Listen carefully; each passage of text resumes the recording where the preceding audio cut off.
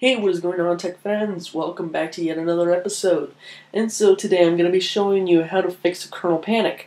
And in this case, what's going on? It's a kex that's causing it.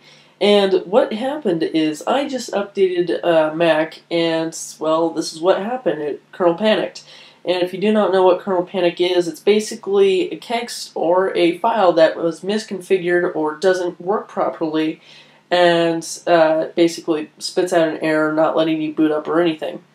So basically, how do we fix this? So first thing you need is you either need a USB with Mac on it, so a USB device with either Chameleon or Clover with the Mac installer on it, and then you can also use a backup.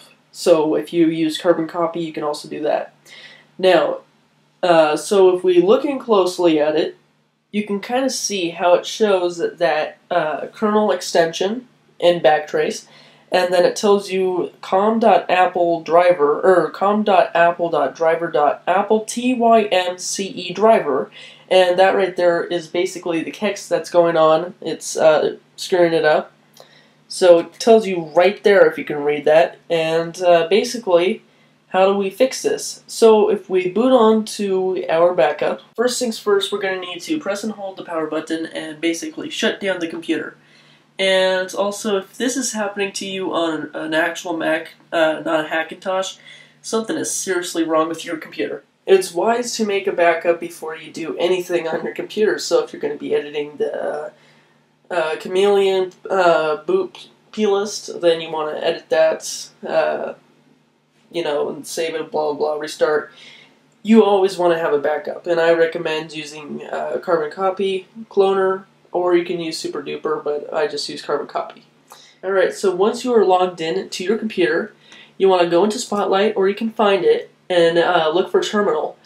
And once you open it up, you want to do, well, actually, let me zoom in first, and I'm going to focus it.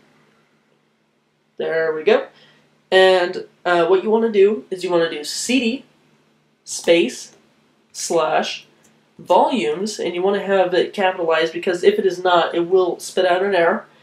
Now, once you have volumes, you can type in your main partition, not the backup, the main partition. So I have Mac SSD, and you can see how I have a space here. If you just have the space and you don't put this backslash, it will spit out an error. So make sure that you put that backslash before the space. And that goes on terminal just everywhere, so even on Linux. So once you have it spelled like that, or however your main partition is spelled, then you need to go on and press or type in system, library, and then extensions. And once you have that typed in, press enter. And now you can do ls if you want to take a look at what kex you have in there.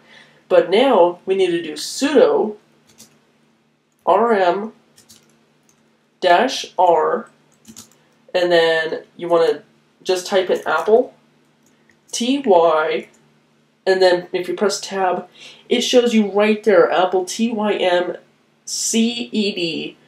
or ce driver.kex, and you want to just press remove, just like that. And if you have a password, it will ask for that. And so now we are done. Alright, so I'm on my second monitor and I'm restarting the computer because everything, the booting process shows up on my second monitor, and I'm going to be booting onto my main partition. Alright, so now to show you that it worked properly, I'm going to go into About This Mac. So I was on 10.9.3, but now you can see how it shows 10.9.4. So that is how you do it, you guys. Make sure that you subscribe, like, and favorite, and share it to all your friends. And make sure that you subscribe just for all the tech videos and whatever, whenever they come out. Alright, well, thank you guys for watching, and have a good one. See ya.